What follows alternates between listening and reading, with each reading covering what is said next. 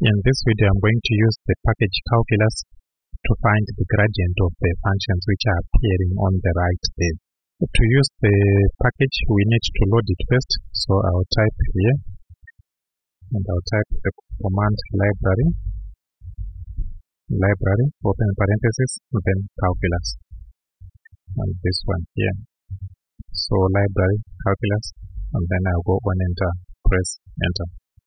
So now that we have loaded the package, we can now use the command for finding the gradient of the function.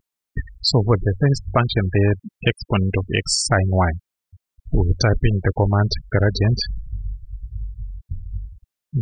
then open parenthesis, then open quotation, then we type in our function, the exponent, so it's exp, open parenthesis, x, close the parenthesis, then we are multiplying it by sine of y, so it's sine, open parenthesis, then y, close parenthesis.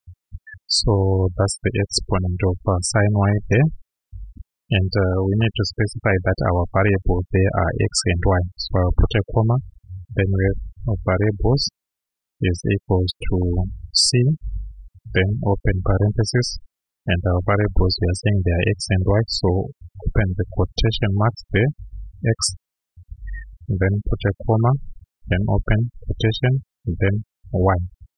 So we are having the gradient of that function exponent of x sine y, where our variables are x and y. And then I'll go on and press enter there, and then we have the result there. So it's given as the two components there. The first one here, exponent of x sine y, that's the I.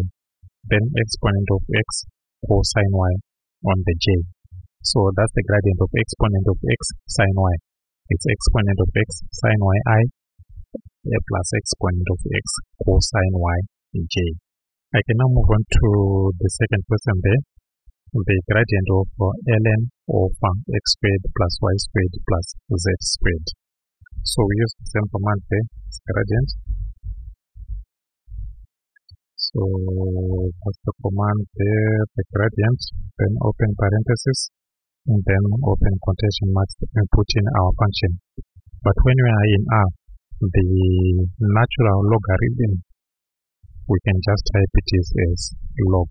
So open parenthesis, and then now we type in our x squared plus y squared plus z squared.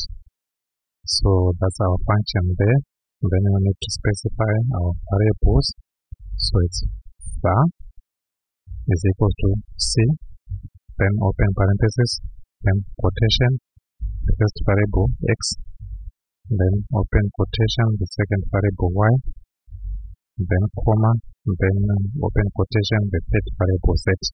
So this one is having three variables, and I'll go on and press enter there.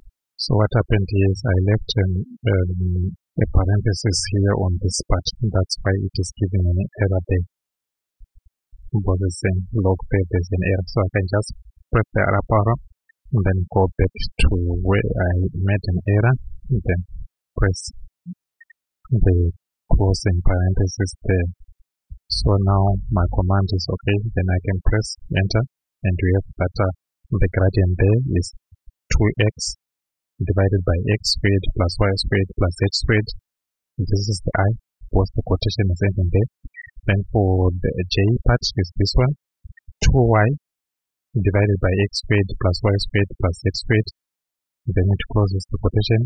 Then we go to the k part, 2z divided by x squared plus y squared plus z squared.